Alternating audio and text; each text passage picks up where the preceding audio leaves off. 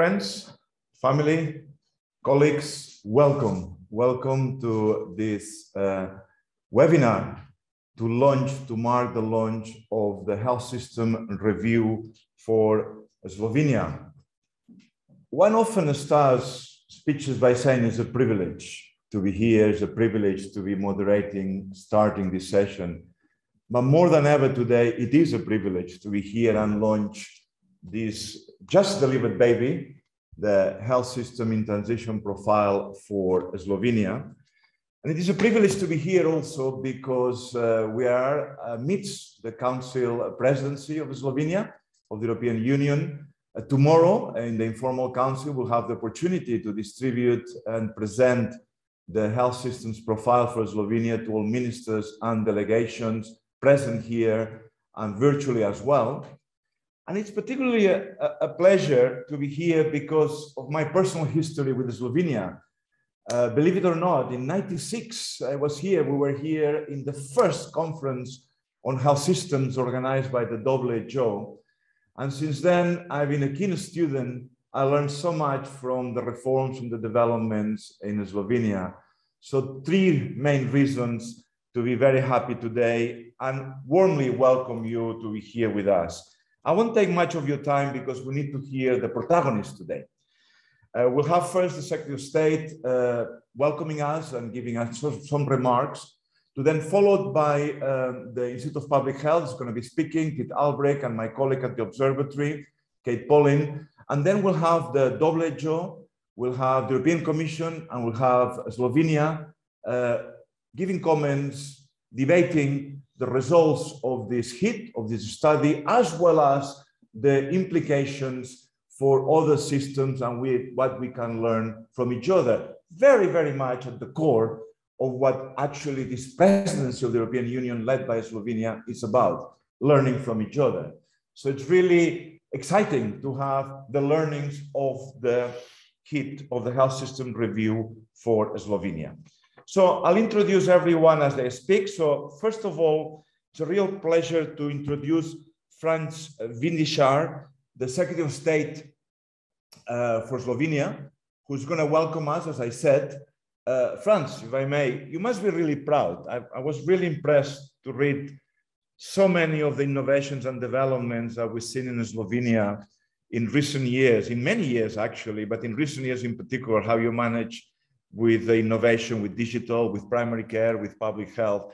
There's a lot to do, like everywhere else, of course, but you must be really pleased, right? Yeah, I'm very proud for my colleagues in the Ministry of Health and also National Institute for Public Health that they perform such very great job. And I hope that this book will go to live. I hope so. That's the whole idea. Okay. Thank you very much, Franz. The floor is yours. Yes, thank you. Dear colleagues, thank you for joining us at the launch event of the Slovenian Health System Review, which is a part of the Health Systems in Transition series. I would like to thank colleagues from the National Institute of Public Health of Slovenia and European Observatory on Health Systems and Policies for their excellent work in preparing a comprehensive overview. In Slovenia, we are proud that we have one of the lowest rates of out-of-pocket spending in EU, which is due to extensive uptake of voluntary health insurance.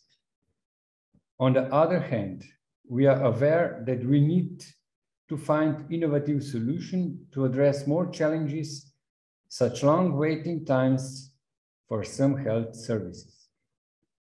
In the past 2 decades, we have achieved notable improvements with regards to population health status.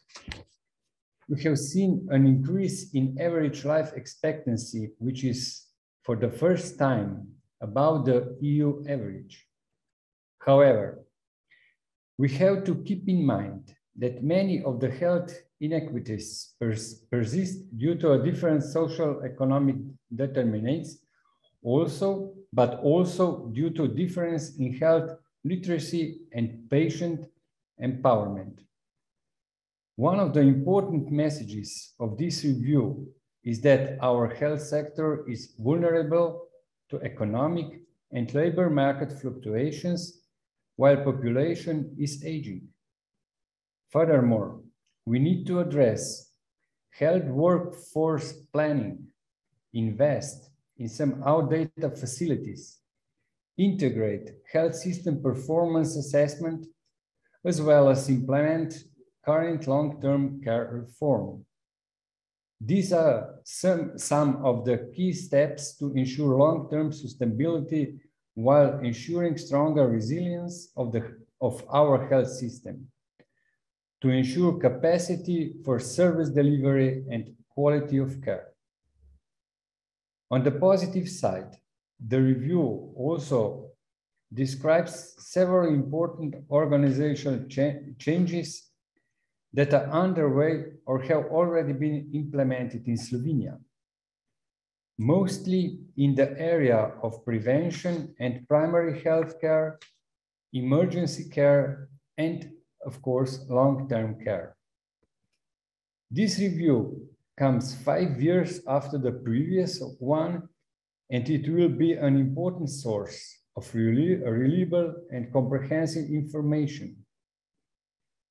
They will support our decisions in the preparation of future reforms and investments in our health systems. It will also enable appropriate comparison between our systems and perhaps inspire our countries. In this way or another, for international collaboration in developing and implementing innovative solutions in response to present the future challenges. Thank you. Thank you very much, Secretary Bintishar. Thank you, one, to highlight the successes, but also the candid presentation of some of the challenges, and particularly the new directions you want to go. We'll be taking those after the presentation of our colleagues in detail, and we'll have a debate later on. Thank you very much for sharing your time with us. Good job. Thank you very much. Thank you. I would like now to introduce my colleagues. And first of all, I'd like to introduce Tit Albreht. He's the head of the Health Systems Department at the National Institute of Public Health here in Slovenia.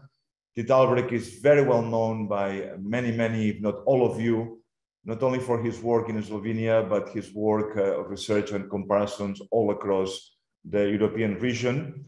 And also, I'd like to introduce my colleague, Katherine Polin. She is working at the TUB hub of the European Observatory. Tit and Kate work very closely together with a number of experts that I'm sure they will mention in a minute to do what I think is a really good analysis of the health system in Slovenia. They both will have a double act to present that. And after that, and throughout, we'll have questions from you. I have Dimi Pantelli here in Ljubljana with me today to run the chat, to help me moderating, and Nicole Mauer from the Observatory headquarters also supporting us with running the chat. So please come in as much as possible, clarifications, questions, wherever you like, during these presentations, and later also, as I'll introduce in a minute, after these presentations, the roundtable we will have with a number of experts. So let me then ask, I believe Kate will start with the presentation of the results of the health system review, followed by Tit. Again, Kate and Tit, thank you from the bottom of my heart for the enormous work you have done with this work, with this review. Over to you. Good afternoon, Secretary. Good afternoon, Giuseppe. Thank you for your kind words in setting the stage for our presentation. And thank you, everyone.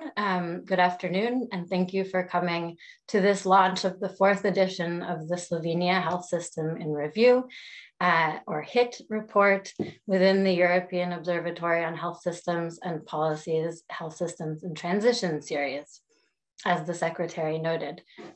Just a note on who the Observatory is and what the Health System in Transition series is as well. The Observatory is a partnership bringing together different policy perspectives to identify and generate evidence on health systems and policies that Europe's decision makers need. It has 4 core functions: country monitoring, analysis, performance assessment, and knowledge brokering. The HIT is one long-standing activity that touches on each of these functions, systematically reviewing and evaluating countries' health systems based on a template to enable cross-country comparison while retaining rich country detail and context. The current HIT builds on the work of colleagues since 2002, providing a somewhat historical perspective of the Slovenian health system, and was a team effort, as its previous editions before it, with colleagues from Slovenia, the National Institute of Public Health, primarily, and the Observatory. We were also supported by the Ministry of Health and the National Health Insurance Institute of Slovenia. We had the pleasure of working with 2 external reviewers whom I'd like to thank here, Dr. Dorian Marusic and Dr. Dian Kringos.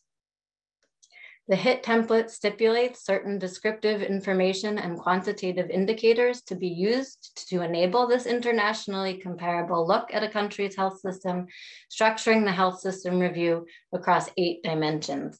These align with the 8 main chapters of the HIT. That being said, we would now like to take you on a journey of the main findings of the Slovenia HIT, which is based on existing up-to-date national and international reports and complemented by expert input. To set the stage, I'd like to give a quick introduction of the health system. 2 pieces of legislation, the Healthcare and Health Insurance Act and the Health Services Act, both from 1992, underpin the current compulsory social health system. The system is based on a statutory employment-based health insurance with a single payer, the National Health Insurance Institute of Slovenia. Since 1992, a process of negotiation among stakeholders determines services to be provided annually across sectors. This is informed by historical data and predetermined caps. Service provision is relatively centralized, with national government responsible for secondary and tertiary care.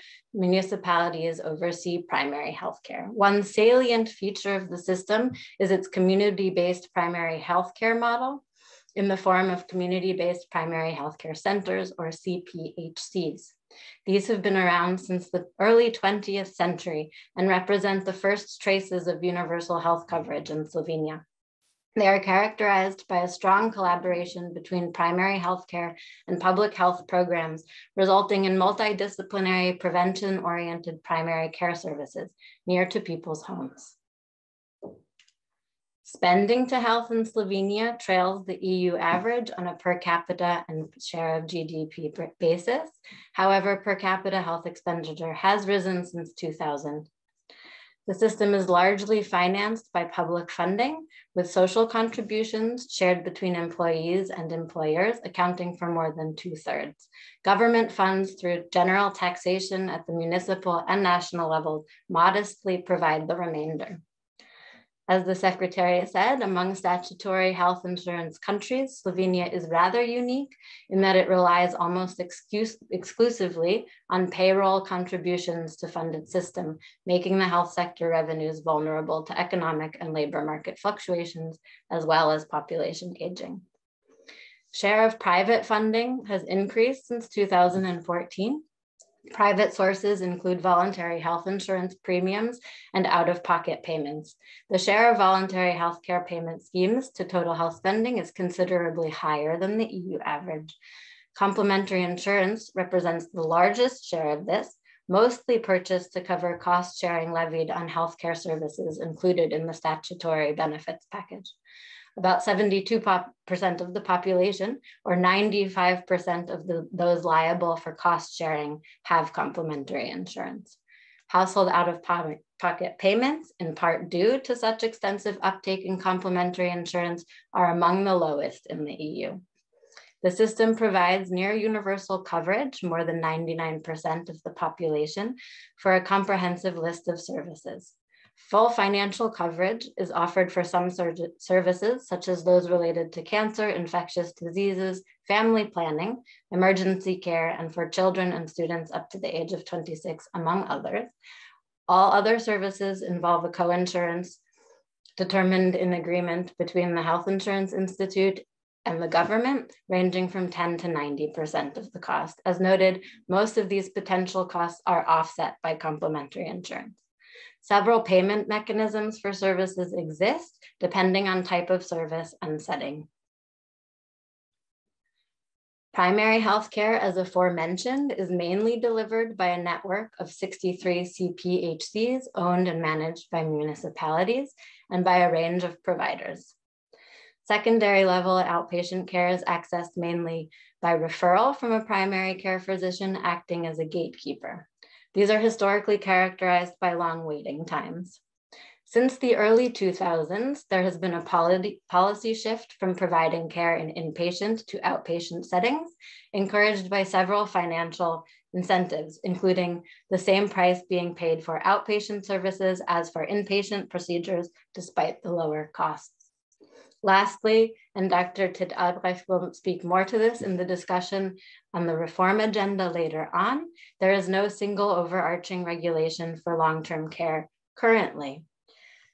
However, a Long-Term Care Act was drafted in 2017, which introduces a systemic regulation of long-term care. It is currently in the phase of interministerial harmonization and is expected to be adopted later this year. There have been important gains in health status in Slovenia. This is evidenced in the increases in life expectancy, which surpassed the EU average for the first time in 2019 and was 81.6 years. This puts Slovenia alongside Denmark and Germany. The year 2020 for Slovenia, as well as others, was a notable exception, however, as average life expectancy at birth dropped by 1 year from 2019 due to high rates of COVID-19 related deaths. Life expectancy is now back to 2013 levels. Similar to other countries in the region, the main causes of death are circulatory diseases and malignant neoplasms, which are together responsible for 3/4 of all deaths. Stroke, ischemic heart disease, and lung cancer are the main single conditions driving mortality. 5-year survival rates for prostate, breast, cervical, colon, and lung cancer have gradually improved. For people diagnosed between 2010 and 14, they almost all surpassed or reached the EU averages. This speaks to the various screening programs launched since 2000 in Slovenia. Behavioral and environmental risk factors are associated with more than 1/3 of all deaths. In particular, poor nutrition, tobacco, and alcohol are all public health concerns, especially among adolescents. Notably, smoking rates and alcohol consumption rates have decreased since 2000, smoking rates in adults by 5%, and smoking among 15-year-olds by about 7%, though alcohol consumption remains high in regional comparisons. And though mortality due to liver disease has reduced, Slovenia still has some of the highest death rates for diseases due to alcohol abuse in the region. Given all of this movement, the assessment of the health system, Chapter 7 of the HIT, is quite interesting, and I'm very happy to hand the following segments over to Tit. Thank you. Thank you very much, Kate. I will go straight forward. Thank you for this initial presentation. Let's move on with the next slide, Kate.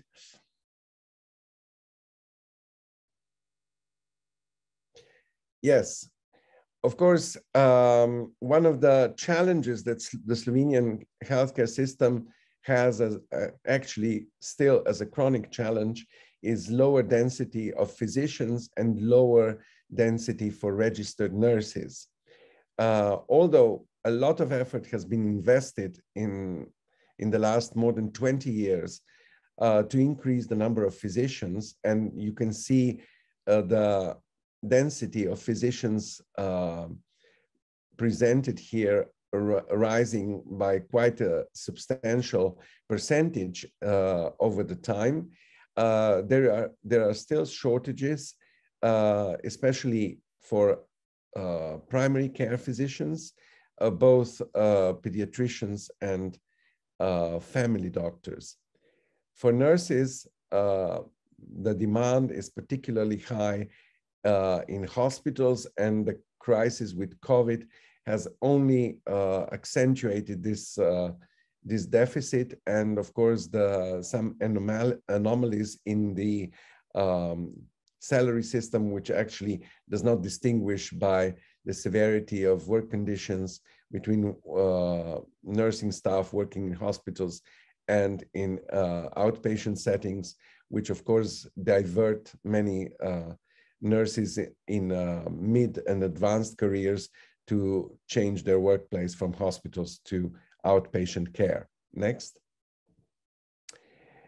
So amenable mortality has improved significantly, as you can see here. We were not doing okay in the past. The improvements are notable, and you can see how Slovenia has moved down along the lines of this graph on the right-hand side, which of course is something that has followed significant prioritization in the healthcare system. Especially good scores were obtained in the lowering the mortality following acute myocardial infarction.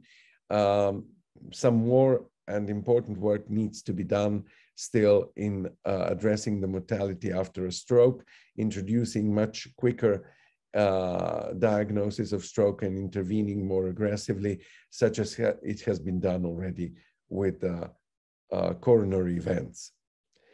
Significant reductions in preventable mortality since 2000 have also been identified.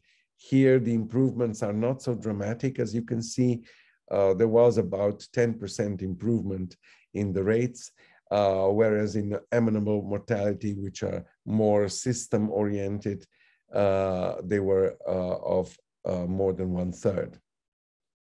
There is also a project underway to set ground for a national strategy on healthcare quality and safety, which is also very important to note here. Next. In spite of our intense activities, I have to say, compared to the best performers in Europe, and we should look at best performers, there are still some gender and socioeconomic inequalities which we have to continue addressing, I would say. There is the gender gap in life expectancy, which has been significantly reduced. In the 80s, it reached even 9 years between men and women. Now the life expectancy gap is down to less than 6 years. It's about 5.8 years, but that's still quite a lot if you compare to the Nordics, where it's just above 3 years. Socioeconomic inequalities. There are inequalities these inequalities are more marked in men than in women. In men, the gap between highest education and lowest education in men is about 5.4 years. Very interestingly, at 30 years of age, a man with highest education levels is still expected to live less than a woman with the elementary school education, which is quite interesting and confirms the gap in gender. There are, of course, another important challenges are in inequalities between regions. They reflect, of course, inequalities in terms of economic and social status across Slovenia's region, most notably between West and East. But these are addressed at multi-level approaches of the state. So they cannot be addressed only by health or healthcare. They demand a more concerted action, and that's being done through various governmental programs. Next. So we have achieved something that seemed unachievable. We have switched from the dominance of inpatient care over outpatient care now finally to outpatient care in expenditure running above inpatient care. This is an important move. Kate has already stressed this in earlier slides. The share of health expenditure to long-term care was 10.2% in 2019, which is far below the EU average. We have felt this gap, unfortunately, very strongly also in responding to the crisis of COVID, the epidemic. And this is something that, of course, will be urgently addressed. The average length of stay is decreasing still. With 6.7 days, it's less than in Germany and Italy, but slightly more than in Austria and Czechia. Hospital discharge rates were initially increasing after the introduction of the DRG system, but now started to level off. It is important to stress that daycare cases have increased since 2017, but there's still substantial work to be done in that respect because it will further make the hospital sector more flexible. Next. So this is where we are in a quick performance comparison, in comparing the amounts we spend in purchasing power parity dollars per capita compared to our amenable mortality. As you can see, we are not performing that poorly. We have reduced our amenable mortality quite well. We are in the low group of countries, while we have not broken the margins of rather still moderate expenditure. Of course, the challenges remain, especially in two directions. One is investing slightly more resources in the right parts of the healthcare system. That would yield obviously more significant improvements. And of course, the allocation of resources needs to be based on calculation of population needs and not so much on the inputs that, in other words, on providers. Next one. So what are the achievements that we want to stress in particular? Tobacco control is one point that has been stressed by Kate already. We have achieved multiple level interventions that are already showing effect.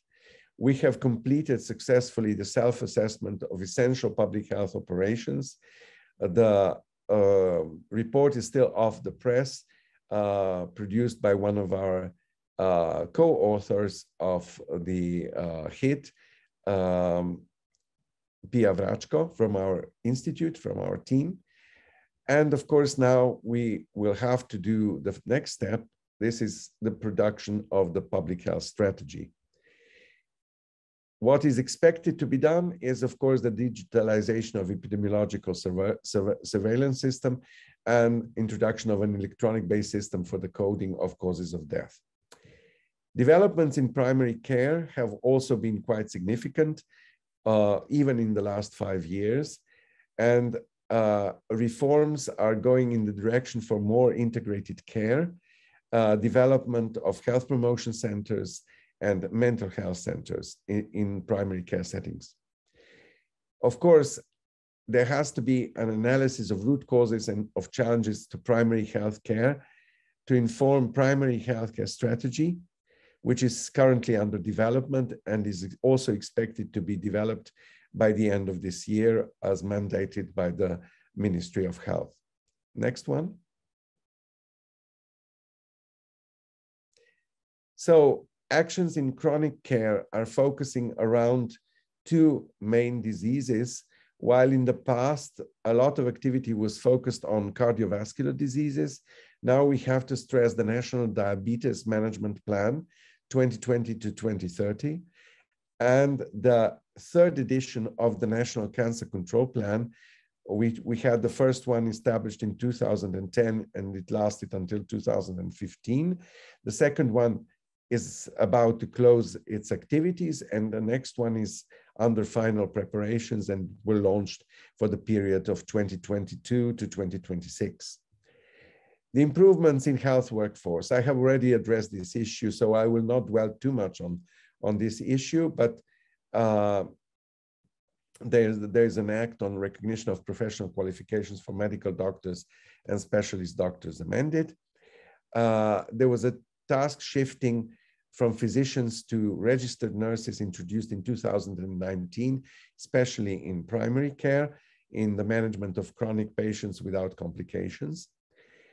There was an achievement in reduction of number of patients registered at family medicine practices, but this has been done more at the formal level. Now we will have to commission more doctors to work actually in these practices in order to ensure that these numbers will actually drop. And of course, there will have to be a strategy to ensure adequate workforce across locations and areas of care. These preparations are also underway. Next slide, please. Waiting times. We are slightly running out of time. It's very unfair. We ask you to present the depth and breadth of these reforms in such a little time. But I'm conscious of time. Sorry about that. Yes, Kate, how many more do we have? Two. We have 2 more slides. Okay, so we will run quickly through these. Waiting times, I will not say too much because it has been a frustrating topic for all involved. There has been extra funding for services to shorten waiting times, envisaged and also put in practice this year already. LTC Act already mentioned. There was a new directorate. Now it's a sector. The implementation of the act, if adopted, will be very speedy. New capacity will be built into the system. HSPA is a topic that is very dear to my heart, and I think it needs to be implemented more substantially and with more decision on behalf of the Ministry of Health. Next slide. Quality and safety, already mentioned, project underway. With digitalization in e-health, I need to stress especially what is written in green. National strategy for digitalization of the healthcare system is in preparation. And of course, significant funds will be also dedicated from the EU Recovery and Resilience Fund for 21 to 26 to finance and support this. Next one. So governance is another area which needs strengthening. I'm happy to say that the Ministry of Health has been successful in achieving more staff to be approved from the Ministry of Finance to enlarge the teams of Ministry of Health. The ranks will be significantly much more numbered in the next few years.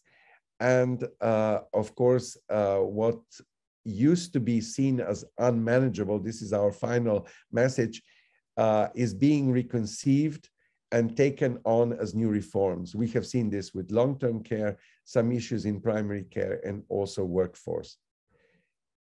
That's it, right, Kate? Yes, and the final thank you for from both of us. And on behalf of the whole team of authors, I would like to thank the Observatory and above all, Kate, who has been a precious resource in putting up all this work, pushing us to meet the deadline and to come to this precious day where we can present our achievements. Thank you very much. Thank you very much, Kate, Tit, and all the team of authors that have done this extraordinarily good quality work, which is available in the chat to download and directly in the web of the Observatory and soon in the web of the Ministry of Health of Slovenia. Quickly, let me move quickly now to the panel of experts that are going to comment on those results. And let me start first with Vesna-Kerstin Petric, Director General of Public Health and a very good friend for many, many years Vesna, you personally associated with many of these reforms, primary care, public health, the role of the civil society to put pressure, to make changes on this from inpatient to outpatient, sort of a reallocation. But there's still work to do. You made major steps and improvements on preventable mortality, but still the averages are slightly above European average, and there's still work to do. What are the next steps, Vesna? Yeah, you see, our health systems, and it's not only Slovenia, are all the time in transition because they have to adapt to new challenges, and there are also new opportunities that are there. For example, IT and new technologies, other technologies, there is always something to do. What we are lucky for here in Slovenia is that we have actually a very good national health plan that was adopted in 2016, and it lasts until 2025. And this gives us this is a tool that empowers us that we can move forward and actually follow what we are doing strategically. So I think this is really important because all the other strategies are actually implementing this national plan. And Tit mentioned most of the strategies that will be adopted or are in the process already now. Some have been adopted recently, like mental health strategy, very important. But there is also, of course, digitalization, as he has mentioned, public health, strengthening, primary healthcare strategy also. All these strategies are a kind of guarantee that we have awareness of where we want to go. The goals are defined, the vision is there, so we just have to move. And luckily, somehow, COVID is an opportunity too. It's not just a challenge.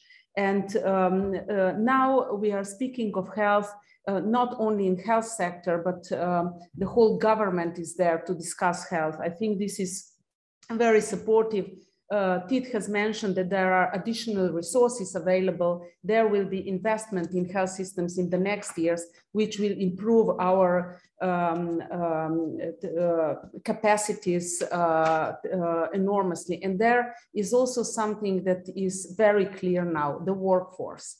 We have to invest in the workforce in many different ways, but definitely the workforce plan needs to be adopted in Slovenia. And certainly this is true, for example, for primary healthcare, which is and has been our priority before, is still our priority. So much has been done in terms of introducing prevention there, but so much needs to be done also in the future, because we have to evaluate what we have produced, and these are innovative things.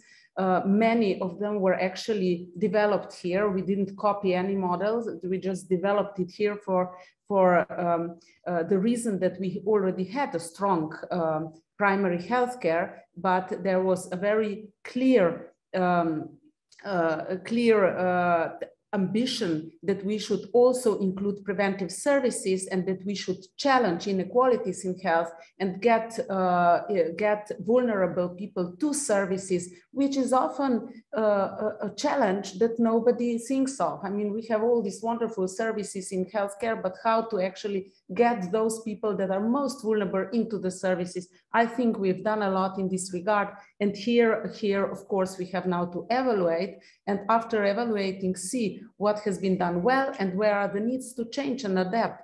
And while doing so, Slovenia is and will be in the next years trying to work together with other countries, because some kind of a peer review from others or exchanging good practices is enormously important. Yeah. And this is where we are going to be investing a lot in the future. We have done something already during our presidency where we looked at innovation and how at EU level we could innovate better, but we have also in the past and now been very eager to work with WHO, with the Observatory and other entities, but also with other countries. For example, in primary healthcare, very much with Austria and with Italy. We are now going to work together also with Belgium, Austria, and us together. and using and trying to develop something with EU. So there are a lot of things that we are working on, will be working on. Of course, challenges remain, like how to implement long-term care. Tit mentioned also how to challenge the waiting times. Here, I maybe should mention that we are also looking how to increase health literacy and empower patients, because you know that we are one of those countries where visits are still very high, higher than average. Visits to doctor are higher than average in EU. So there are plenty of things to do.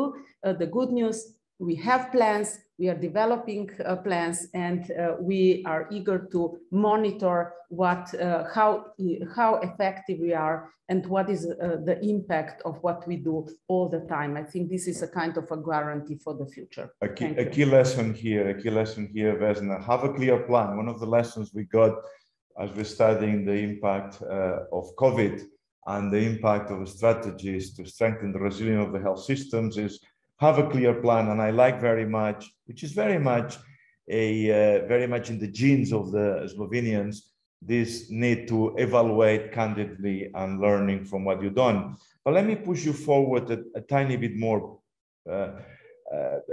Let's talk about, you already mentioned some of that, but what is that other countries can learn from Slovenia? I'd like to comment on that as well.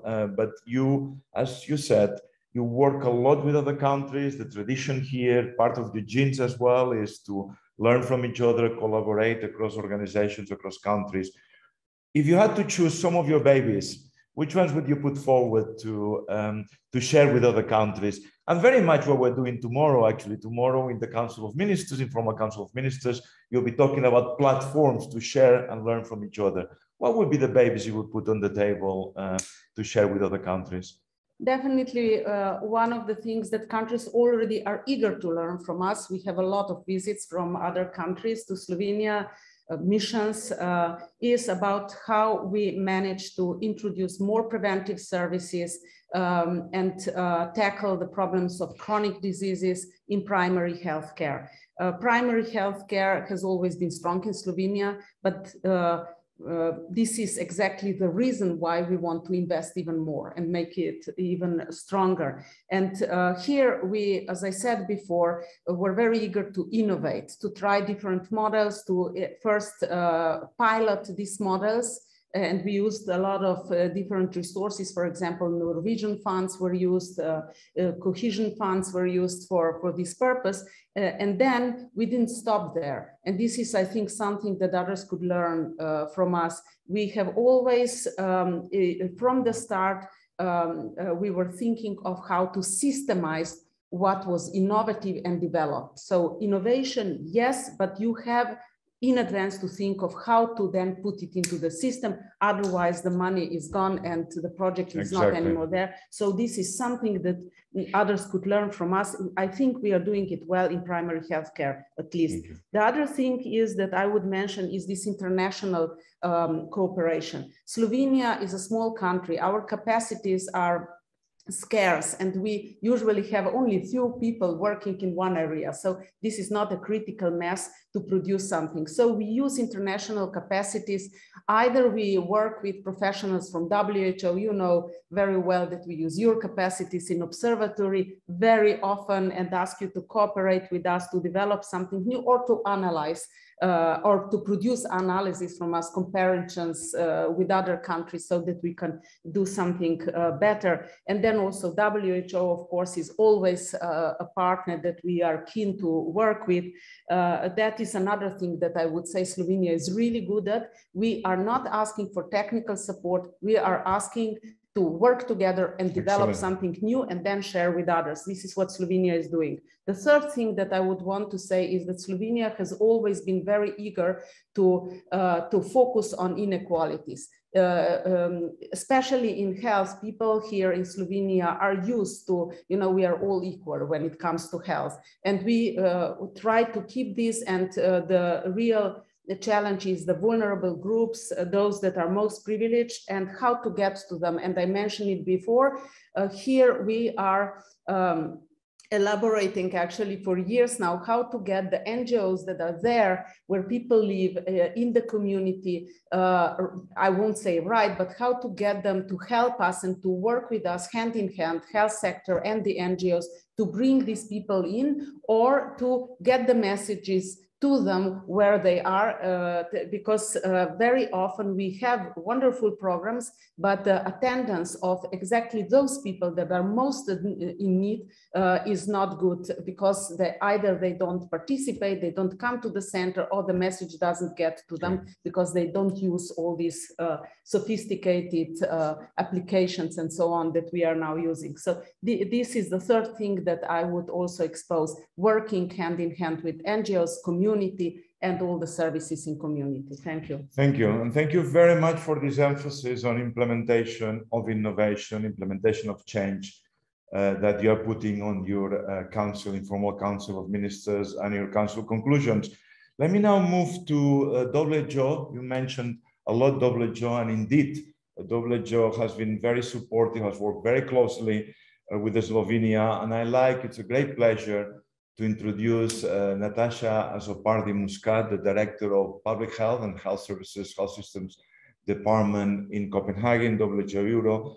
Natasha, some reflections on the Slovenia's experience, on what you learned, how you worked so closely with Slovenia over the years. I believe as well that you just finished a mission looking at primary healthcare here in Slovenia. I'm sorry to Vesna, I'm sorry to Natasha, and I'm sorry to the next presenter as well, to Nathalie, for the little time we give you, 5 minutes each, but we are a bit tight on time. Natasha, thank you very much again for joining us. Over to you.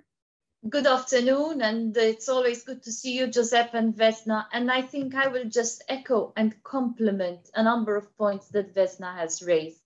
Indeed, Slovenia is a small country, but also an innovative country. And within this context, when change is implemented, the results are immediately visible. And I think this is also very encouraging when we do this kind of groundbreaking work. And I thank Slovenia for being an active participant also in our small countries network, where we try to bring these capacities very much in a practical way on the ground. Of course, I mean, there is a lot that Slovenia is really a model country for. I would like again to highlight the importance of the work on financial protection. And really, when you talk about keeping equity and financial protection at the forefront, it's not just empty words, because we see very much the results in practice. But I think as part of our universal health coverage objectives, we of course need to look very closely at delivery.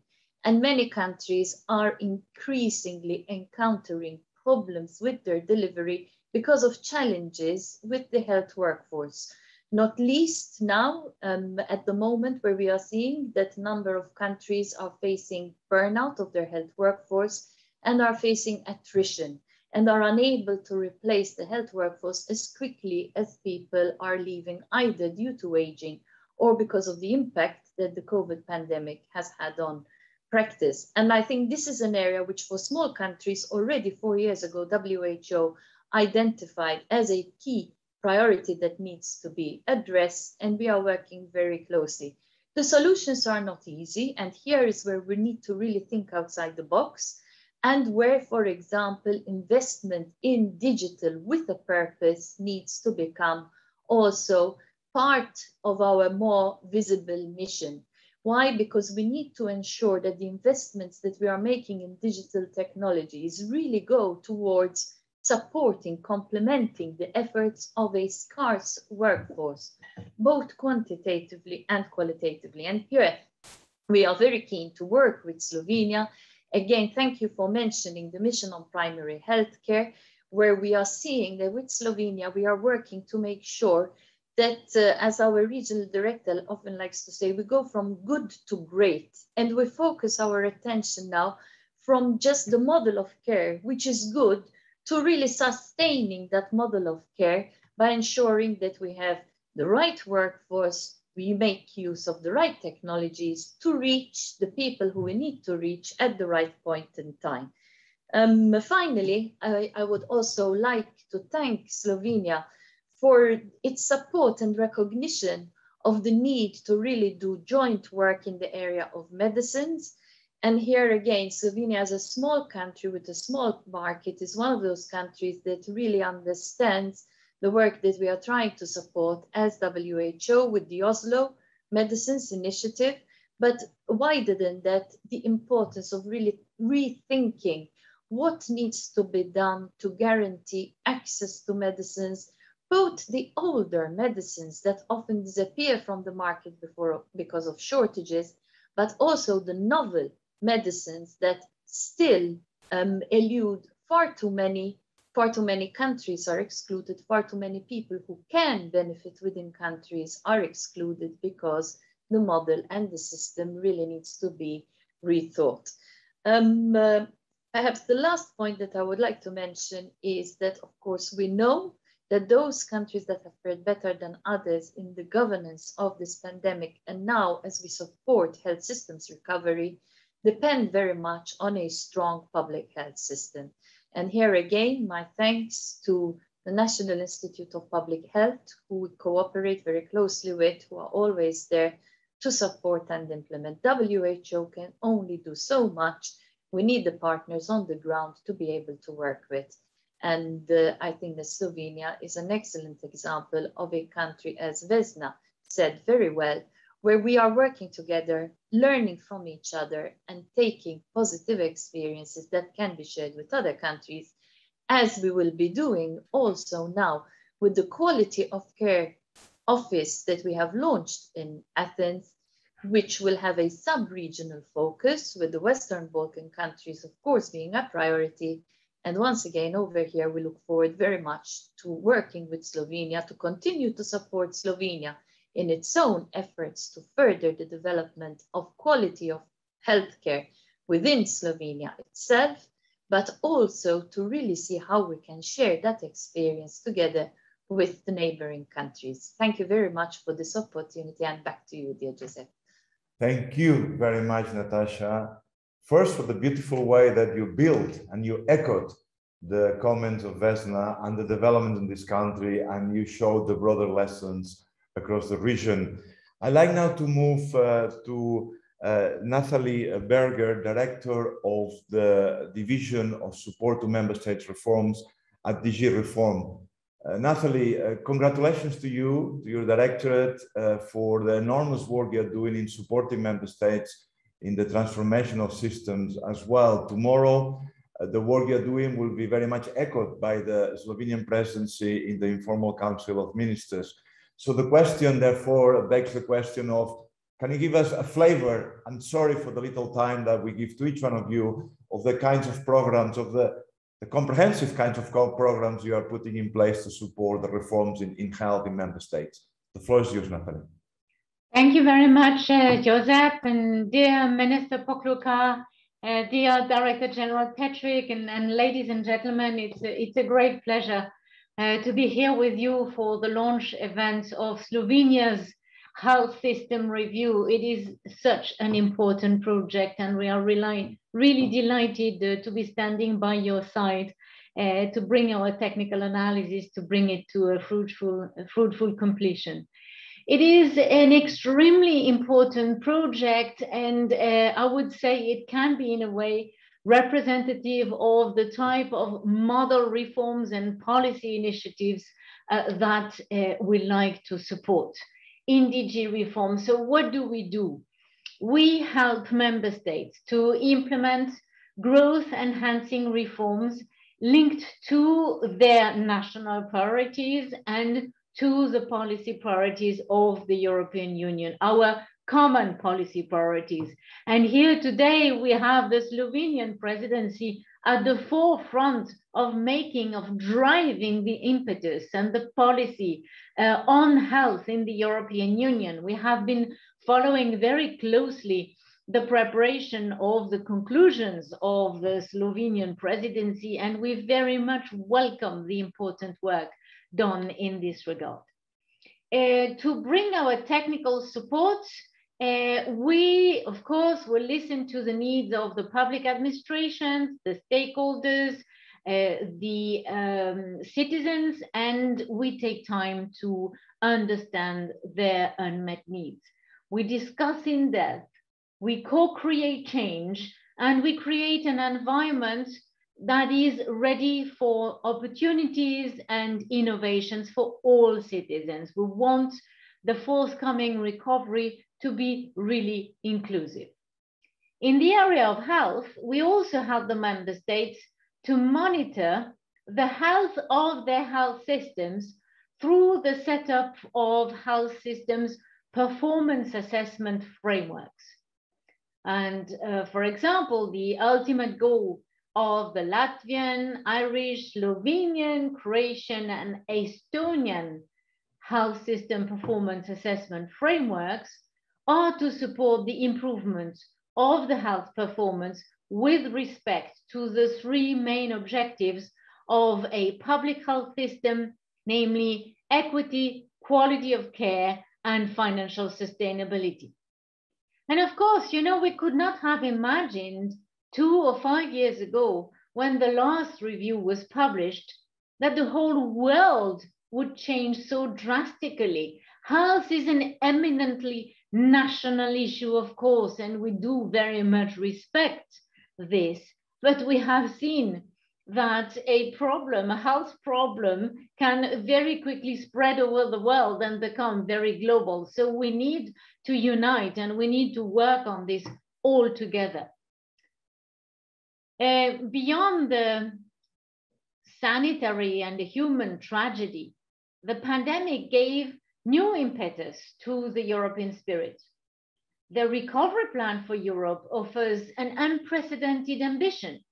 We are going to spread 750 billion euros, 800 billion euros in current prices, to help creating a new economy. And all there is about transformation, a transformation that is fair, digital, green, and sustainable.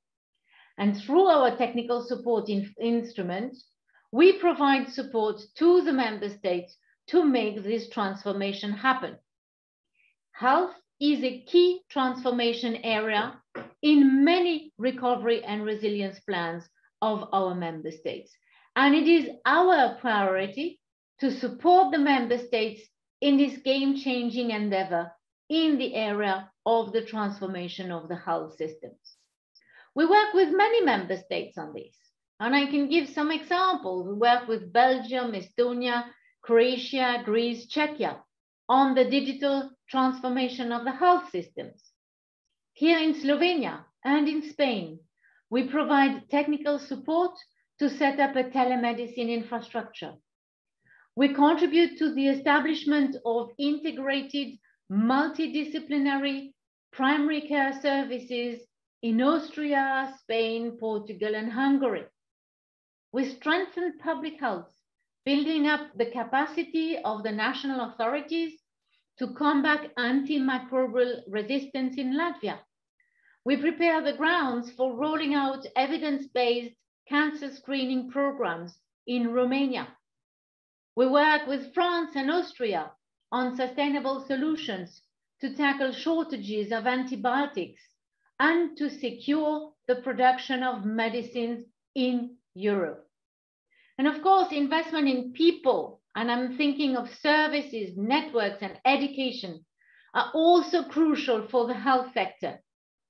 Digital health is a quickly growing sector, and we need a highly skilled health and care workforce to support the digital transformation for the ultimate benefit of people everywhere in Europe. We have decided to accompany the member state healthcare professionals on the journey of digital transformation. So you can see that we are intervening in a very wide range of areas. Recently, we have heard from a few member states who would be interested in the creation of a European health hub that would enable health authorities to identify, to understand, and to use available EU support and funding instruments we could build a project, and I think that your member state is highly interested, and I'm very grateful for this, around this hub. Tomorrow, you will have the pleasure to listen to our commissioner, Mrs. Kyriakides, and she will tell you more about the different EU measures in place for strengthening the health systems, the EU Health Union, and the EU for Health programs. To finish, let me borrow the words from Yuval Noah Harari, the author of Sapiens and Homo Deus and the World After the Coronavirus. I thought some of his words were really interesting. Humanity needs to make a choice. We will travel down the route of disunity, or will we adopt the path of global solidarity? If we choose disunity, this will not only prolong the crisis, but it will probably result in even worse catastrophes in the future. If we choose global solidarity, it will be a victory, not only against the coronavirus, but against all future epidemics and crises that might assail humankind in the 21st century. Let's all think together about this. Thank you very much. Very, very fitting words. Thank you very much, Nathalie. Indeed, fitting words are linked to the debate tomorrow. We are in the same boat. We don't row together, we're going to sink. And thank you also for this emphasis on performance assessment, on evidence to support change, something which is very much at the close to my heart as Observatory, Slovenia, and definitely the WHO as well. Let me wrap that up. I'm sorry, I've been a bit of a lousy chair and we are slightly behind. We started 5 minutes behind. But so let me ask you to wrap up this wonderful, very, very good session with a tweet. A tweet for meditation, perhaps, a tweet for meditation about what we learned today in this session. And I will start in the order that we started the webinar. We'll start perhaps first with Tit Albrecht. Literal tweet for meditation on what would you like us to stay in our minds in terms of the reforms in Slovenia. Then we'll go to Kate, and then we'll go to the three panelists. Tit, briefly, one tweet from you. I would pick the one that was the last message that we put on our joint presentation. So what seemed impossible or extremely challenging was made possible with by a mixture of factors. And as Vesna mentioned, COVID is not only a huge shakeup of all of our systems, but it's also an opportunity to then really push to solve these issues that we thought couldn't have been solved before. And I think that the determination this is a long tweet. a long tweet. Just one sentence more. A determination that you want to solve, of course, will bring you to solutions. If you lack determination, then so hashtag determination would be instead of the last part of the sentence. Perfect. Thank you very much, Tit. Kate, you must be relieved to see your baby there after the enormous amount of work you and your colleagues have put on that. Congrats again to you, Kate. What's your tweet? Thank you, Giuseppe. I'll try to stick to 120 characters, but I think I would focus on hashtag digitalization or e-health. It will be very interesting to see how the new advancements in legislation around digital health codify or amplify the already ambitious e-health agenda, especially for HSPA moving forward and providing continuity of service provision also to the most vulnerable, speaking to Vesna. So hashtag digital health. Perfect, thank you. Vesna. Coming from the ministry, I would say governance is key for the success. And if we want to have a good governance and good decision making, we have to have informed decision makers. And to have them informed, we have to invest. And here I can show you, this is an investment into good decision-making, because reading these, people will, those that decide and are maybe not health workers, not into health very much, maybe finance ministers, will understand better what is at stake. So my hashtag would be governance is key. Perfect. Natasha, I know you would be actually echoing many of those, but you have to put a new one, a new Twitter. I won't put a new one. I will put one that we have been using at WHO for the past year and a half now, which is the motto of our European program of work, United Action for Better Health. I would like to add, Slovenia is leading the way within the country with its intersectoral work, but also showing us and linking to what Nathalie said earlier, that the only way that we can really solve some of these challenging and complex problems is if we work together, together as countries, together as regions, together as stakeholders, together as international organizations. Thank you. Bravo, bravo indeed. I hope colleagues, ministers hear us for tomorrow as well, because that's a very pro-EU and broader European collaboration within the region of WHO. And Nathalie, the last Twitter of the day. Thank you, Josep. I would echo Natasha's tweet, and I would have maybe 3 words or 3 hashtags. One, which is EU solidarity. The second one would be hashtag EU reforms, and then EU health for all under the lead of our fantastic Slovenian presidency. Thank you very much. Sorry. Very nice how the stars today of Slovenia, WHO and the Commission are really aligning together, with always the support of the Observatory behind, which is a privilege for us to be behind and working with all of you. Thank you very much indeed. Can I ask you to join us again tomorrow? Sorry to take so much of your time, but tomorrow is also really spectacularly beautiful, exciting. I sound like President Trump with so much beautiful today, right?